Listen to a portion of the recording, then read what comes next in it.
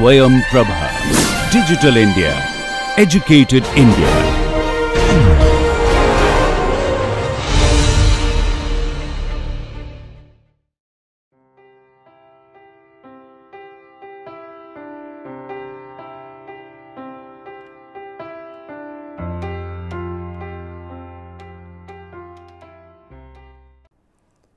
Welcome back to my course, Aspects of Biochemical Engineering.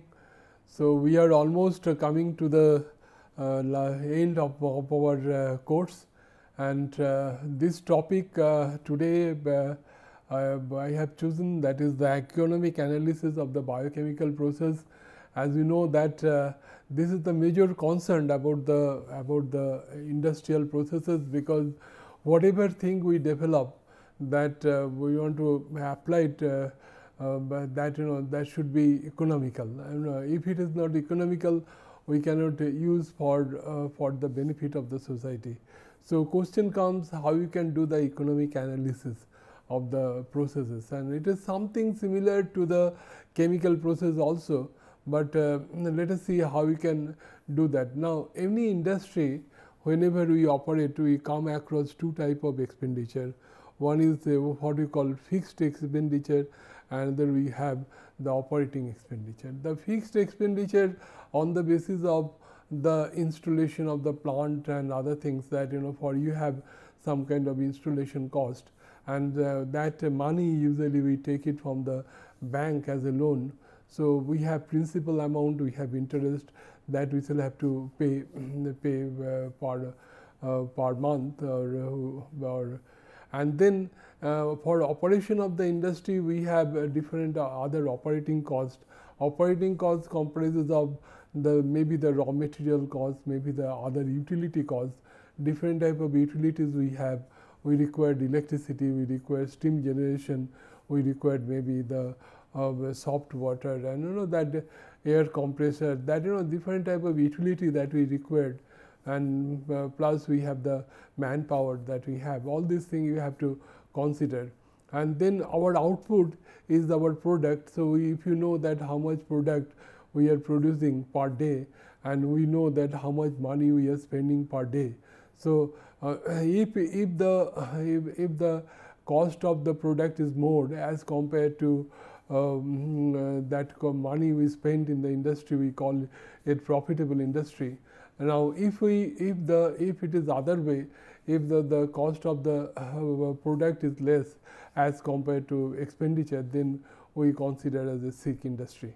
So, then let us see how we can do the analysis, do the economic analysis of the biochemical processes. The first thing that is important, that what is called economic assessment. The basic objective of a fermentation process is to yield a product which is predictable and economically viable. So, this is very important, that our objective should be that it should be economically viable. For developing such successful commercial bioprocess, following criteria should be met. What is the low capital investment? Provided that the equipment is reliable and can be used range of fermentation process. Let me tell you very simple, that suppose if you use the lot of equipment that is already available in the industry, the different fabricators. So, if you use those equipment, obviously it will be very little bit cheaper. If you use the custom made system, naturally it will be very costly. So, that you have to think about that, what should be the material of construction, what kind of reactor that we use, that is very important. That is the low capital investment. Then cheap raw materials. When you call cheap raw materials, not only with respect to availability, availability also very important. Suppose if the material is cheap and it is not available, and it is no good. So, usually we found that if you have multiple choice of substrate, then availability of the material will be very good. High yielding of strain of microorganisms should be used, and I told you that industry we use the industrial strain. What is the industrial strain? That can have the higher yield. I told you that that if the concentration of product is more, then our recovery cost will be less. So, for what is our desirable thing, that our concentration of product should be as high as possible, and that should be consistent. It is not that one batch you have some product concentration, second batch you have less concentration, that is no good for our process. So, that we shall have to look into. Low labor cost and use of automation whenever possible. I told you that if the batch process is very easy to operate, and we don't require much of skill for the operation of the batch process. But what is the disadvantage of the batch process? The yield, the productivity is very less as compared to the continuous process. So, we always look for continuous process. In the continuous process, our productivity is very high, and not only our productivity very high, but also that the manpower requirement is drastically reduced. It is reduced to almost 1/10. So, that is one of the important factor. The recovery and purification procedure should be simple and rapid. That is also very important. How simple we can separate it out the material, that product, and minimize the effluent discharge. Because if you I can take the example of biosteel process. But if you look at the lot of because India has more than 250 distillery, and most of the distillery they are operated in the batch mode. In the batch mode, we usually if the alcohol concentration is 7 to 8%, we have found that 13 liters of effluent is produced per liter of alcohol production. But that now if you increase the concentration of product, obviously the effluent production also drastically reduce. And then biosteel process is such a process, they have a recirculation device, and through which they prove that this amount of effluent generation is reduced to 1/10. So, this is very important, and heat and power should be used efficiently. How efficiently we use the heat and power, minimum space requirement, that is also very important, and is complied with safety guideline and the regulation. These are the all things we shall have to take into consideration for the economic assessment. Now, if you look at the in the bioengineering process, first we have the flow diagram, and then we find out what is the equipment price and volume of mass of the product, that we find out from the raw materials, utility, labor and consumables. This we find out what is the operating cost. The operating cost, we have all these factors. Capital cost will be this one. This is equipment cost, and that will mostly comes on the not only equipment, including the reactor, pump, valve, all these things, included all the downstream processing processes that comes under the capital cost. Now, outcome of the economic assessment, if you look at the estimation of capital cost, that we shall have to build a new plant, that we shall have to do. The estimation of the operating cost, combination of capital and operating cost to provide the several types of composite values reflecting the process profitability. I told you the capital cost, and when you make any capital cost, we take the money from the bank, and then we have two things. We have principals as well as interest. Both you have to pay per month, that you have to add with the operating cost, and then match with your cost of the product. And selection of the best process by competing alternative, estimation of economic value of making process changes and modification to an existing process, and quantification of uncertainty when evaluating the economic potential of the process.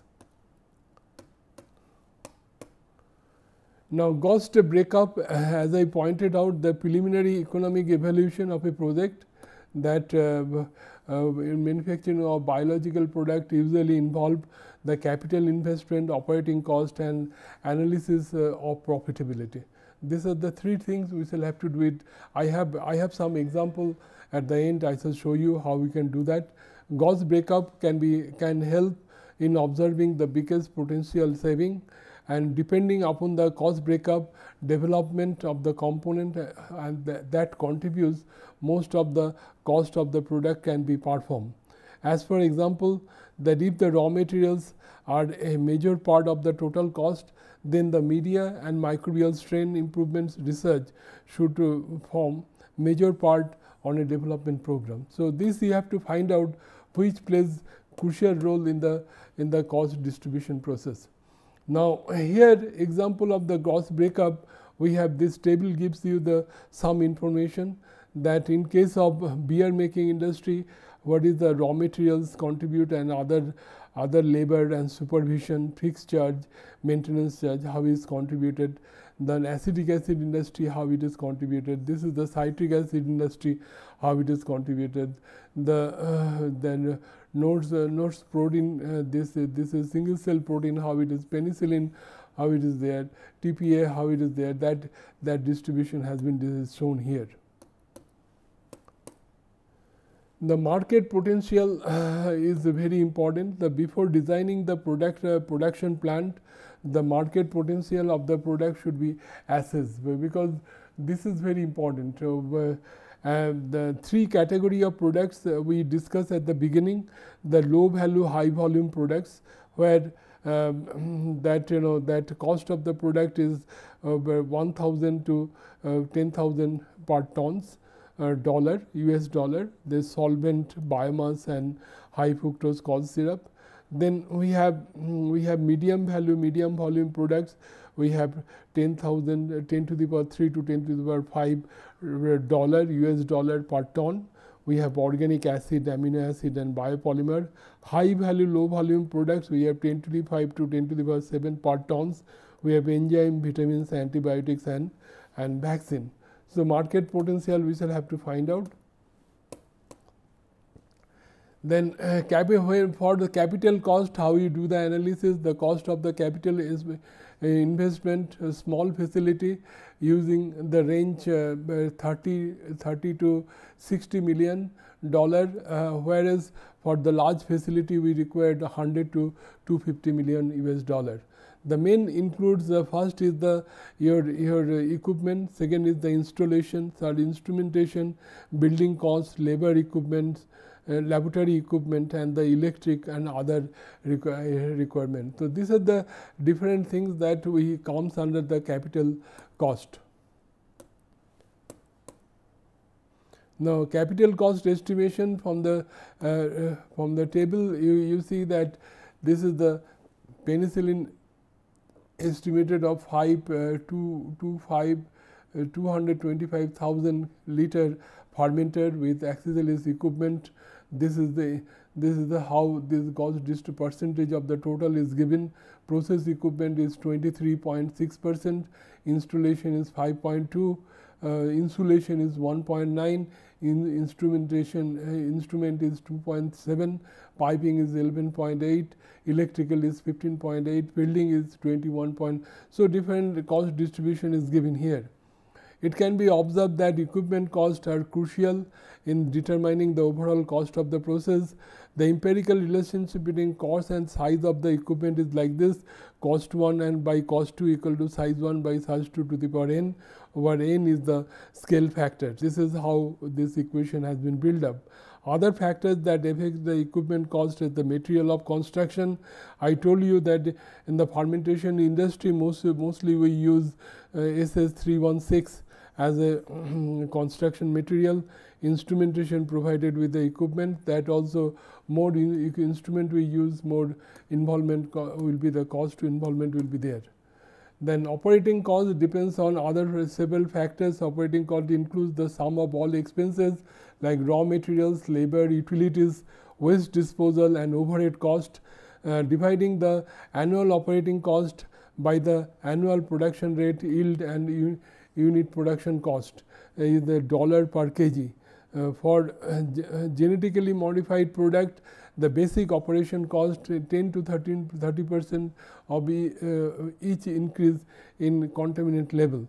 The other factors contributing to the operating cost is the sterilization, aeration, agitation, water usage and recycling and product recovery costs. Particularly, I want to tell you that in case of low value, high volume products, if you can recycle our effluent to the process, that water requirement of the process will be reduced drastically, what the biosteel process deals with. Now, operating cost, this is the contribution, this is raw materials, this is labor, consumables, laboratory quality control, and waste disposal, utilities, equipment dependent, and the miscellaneous. This is most of this is the direct expenditure, and this is the indirect expenditure. This is the percentage contribution of this operating cost has been given here. Now, the operating cost, the raw materials accounts the cost of all fermentation media. This is important. This is the fermentation media, recovery of chemicals and cleaning media. That then for commodity biochemicals like ethanol, the cost of the fermentation media is more significant. High value products, the buffer used for the product recovery, equipment cleaning can be the major part of the material cost. The table provides the commonly used raw materials in the biochemical industry. The price of the raw materials can vary widely depending on the required purity. So, this is the raw materials that we have. We have carbon source, we have nitrogen source, and other materials that we have. And this is the different concentration that we use, and this is the price, how much price is contributed per kg of product formation, per kg of this product formation that has been given here. Now, profitability analysis that I was talking about, the end of the day that we look for the profit. Now, with the estimates of capital investment, operating cost and revenue of a project, the profitability and attractiveness from a investment point of view can be assessed. There are various measures for assessing the profitability, which includes the gross margin, return on investment, and payback time, which are calculated. Now, as for example, suppose when we go for any kind of that equipment, that particular reactor, we always find out the life of the fermenter. Suppose life of the fermenter is 10 years. So, whatever money we have, that money we spend for the fermenter, that is to be recovered within 10 years. That is very important. That is the payback time is there. The gross profit will be net annual revenue. Annual revenue mostly comes by selling the product. Annual operating cost and the minus is the recovery cost. The net profit will be the gross profit minus income tax minus depreciation. So, gross margin is the gross profit by revenue, and that ROI equal to net profit by total investment into 100. ROI is the return of investment, and payback time is the total investment by net profitability. And all variables are average over the lifetime of the project. Now, let me give you a case study, so that the things will be little bit clear to you all. I have taken the example of the landfill gas generation process. Now, landfill gas generation process is found to be very profitable business as the western country is concerned. What they do, they take the city garbage and dump it in the downland. That suppose this is the downland, and then what they do that this downland they stabilize and they produce methane. And this is the kind of technique that I want to show you, how you can make the conventional that landfill gas generation process very fast. Now, this is the landfill area. Here we can spark the acidogenic organism here, so that the degradation of the solid material to organic acid will take place. This is acid recovery unit. You can recycle back again and again until that solid material is stabilized, and then this liquid, that volatile fatty acid, you pass through the methanogenic reactor to produce methane and carbon dioxide. And this, if you do this, you can reduce the time of fermentation process drastically. The age of any kind of landfill is about 5 to 10 years. and whereas we have found that if you do like this, we can make the solid stabilization within 14 days, 40 days. So, it is very much attractive. Now, this is how the landfill process is operated in the landfill. This is the downland of this process, and here this truck comes in the weighing machine. We take the weight and it is unloaded here, and then again truck goes there. The difference will give you how much that waste material here they have downloaded, and then you do the shredding machine. Shredding machine means it's degraded into the small pieces, and then this is the magnetic separator, where we can separate the iron type of material. We get the ferrous type of material out, and then we put it in the landfill. Now, there is a international sanitary law. International sanitary law says that whenever you put any kind of organic waste in the landfill, this should be covered with 6-inch clay layer within 24 hours. Otherwise, the gas will be generated from the solid material and pollute the atmosphere. That is the undesirable. That they follow. And then what we do, that when it is totally filled up, then this is covered with about 18-inch thick this clay layer. So, just to ensure no gas will go out from the system, then we make some kind of well here, and we can spread the acidogenic culture here, and here it has been shown this acidogenic culture spread on here, and then it reacts. All the acidogenic culture use the organic material and convert to the acid. It passed through the acid digester, and then it recycle back there, and this acid finally pass through a methanogenic reactor and produce methane and carbon dioxide.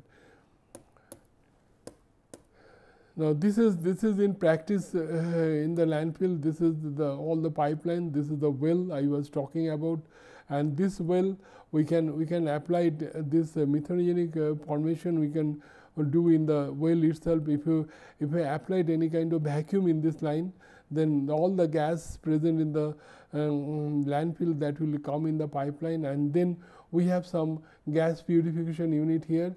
We purify the gas and send it for electricity generation. This is the gas turbine, and from that we can produce the electricity. Now, this process, there is the analysis of the cost of this particular process. This has been done, and I want to give you some example that how they have done that. This is the rapid rise of the cost of the energy prompted the increased interest of recovery utilization of the landfill gas. Now, for landfill, so what are the capital cost we have? We should have the compressor or gas chiller that will cost you $103,000. Then wells and header, this is $376,000. Discharge pipeline $35,000. Then site works is $10,000. Instrumentation and control $100,000 US dollar. Electrical service is $20,000 US dollar. Engineering is $65,000. Total is coming $709,000 US dollar. This is the capital cost how they have calculated. And then the estimated annual operating cost, what they have found, what is the electric power consumption, on the basis of they have found out this is $90,000 US dollar. Compressor maintenance, it is $5,200 US dollar, 5% of the total cost. Maintenance labor is 8 hours per day at a rate of $15 per hour. It is coming about $43,800. Then administration and testing, on the basis of $2,500 per month, it is coming about $30,000. The amortization is the 7 years at the 12% interest, that is coming about this $155,400 US dollar. The total operating cost is coming about $324 $1,400 US. So, this is the previous one is the capital cost, this is the operating cost. Now, when we mix together, so we have direct sell, we sell by selling the gas. How much gas we produce? This is on the basis of 32,240 cubic meter per day, and that calorific value is 21 megajoule per cubic meter, and price is $2.32 US per gigajoule, and estimated cost is based on this $0.62 per gigajoule. That if we calculate, this is the direct sale we will get, and there is another cost that is there, what we call entitlement cost. Entitlement cost, since this is used the waste material, the municipality gives some kind of revenue, to some kind of money to those companies for safeguarding the environment. This is what you call entitlement cost, and total is coming like this. So, this is the benefit, this is the total money we are getting, and this is the total money we are spending, and so the net profit is coming about 329,600. This is how we can do the calculation. The above table, it has been found that total investment money can be recovered within less than 3 years. So, I told you the age of the landfill usually 5 to 10 years. That means remaining 2 years to 7 years they can run with profit. Now, there is another enzymatic, that pure system that we work out, that how you can find out the economy of the process. Let us see, this is little bit different as compared to what we have done in the previous part. An enzyme is used to convert the substrate to a commercial product in a 1600 liter batch reactor. Vmax of the enzyme is given, Km is given, Km is the Michaelis-Menten constant. Substrate concentration at the start of the reaction is 3 gram per liter. According to the stoichiometry of the reaction, the conversion of 1 gram of product, 1 gram of substrate produces 1.2 gram of product. The cost of operating of the reactor, including labor, maintenance, energy and other utility, estimate to be $4,800 per day. The cost of recovering of the product depends on the extent of substrate conversion and the resulting concentration of the product in the final reaction mixture. For conversion between 70 to 100%, the cost of downstream processing can be approximated by this equation. This is the downstream processing cost, where C is the cost of dollar per kg of product treated and X is the percentage of substrate conversion. The market price of the product is $750 per kg. Currently, the enzyme reactor is operated 75% conversion. However, it is proposed to increase this to 90%. Estimate the effect this will have on the economy of the process. So, the problem is very simple, that that we are operating the process at the 75% substrate conversion, and now the industry want to increase the conversion to 90%. Now, question comes, if we increase the 90% conversion, is it possible to increase the economy of the process? Because that we shall have to find out in this problem.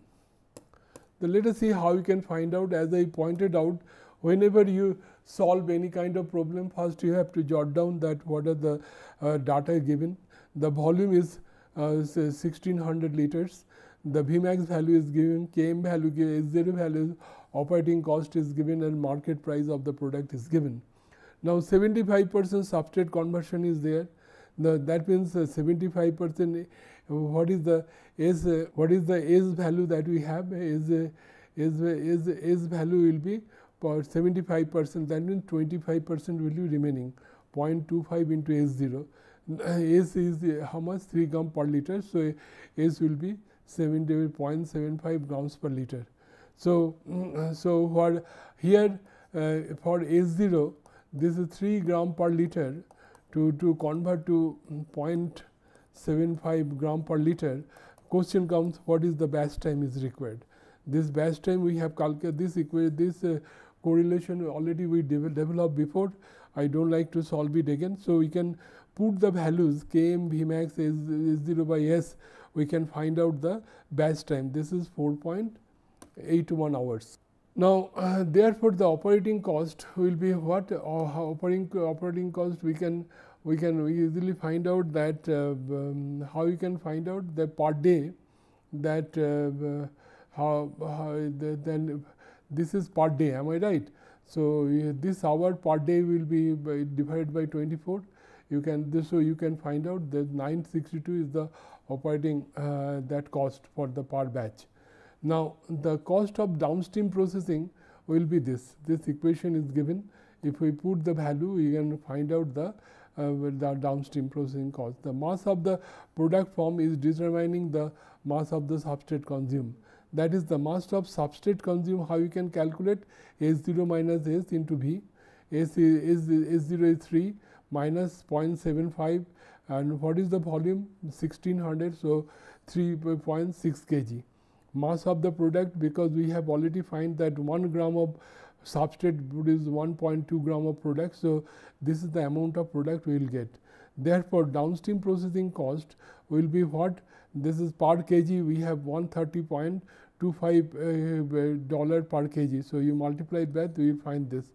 So, the revenue from selling the product will be what? This into this, am I right? Because per kg product the cost is $75. So, you can find out $3,240 we can recover. Now, therefore, the gross profit 75% is the revenue is the 3,240 minus operating cost this minus downstream processing. So, it is coming like this. Now, similar type of cost analysis we try to perform when we have 90% substrate conversion, and then we find the batch time requirement will be 6.84, and if it is 6.84, then operating cost increases to this, and then we can find out the downstream processing cost is this, and then we find out that what is the substrate consumed, we find out this, that increase to this, and the product value also increase. Now, the product cost is downstream processing cost is this, and product value is this. So, revenue will be how much we are getting? 1,868. Now, if you look at before, we how much we got? 1,715. Now, what we are getting? 1,868. So, thus the gain of the per batch by increasing the substrate conversion is $153. So, then the gain of the 9% increase in the gross benefit that we observe, because you know that this is how we can analyze the process, that find out the economic that you know viability of the process. So, this is a very interesting problem, and through which we can find out by increasing the conversion efficiency how much profit we are going to get in the some cases, not necessarily all the cases your profit will be increased, some cases the profit will be decreased also. In that case we prefer to maintain our that conversion efficiency little bit less. So, in this particular lecture I try to do the economic analysis, which is appears to be the most important, and as per biochemical industry is concerned. So, I told you the two type of expenditure we have capital expenditure, we have operating expenditure, and from that we can find out that what is the cost involvement of this process, and from selling of product we can find out how much that the money will gain out of that, and there is some other factors we shall have to consider as per income tax and other things revenue is concerned. So, when you do the calculation of the profitability of the industry, you have to take into consideration of all the factors, and then we can find out how much profit we can have in a particular industrial operation. I try to discuss one case study, that landfill gas generation process. If you operate for 3 years, we find that whatever money we spend for this process can be recovered, but age of the landfill is more than 3 years. So, we can run the remaining years with full of profit. So, and one enzyme conversion process, enzymatic conversion process I try to discuss, and there we find as we increase the conversion efficiency, the profitability of the industry will increase. Thank you very much.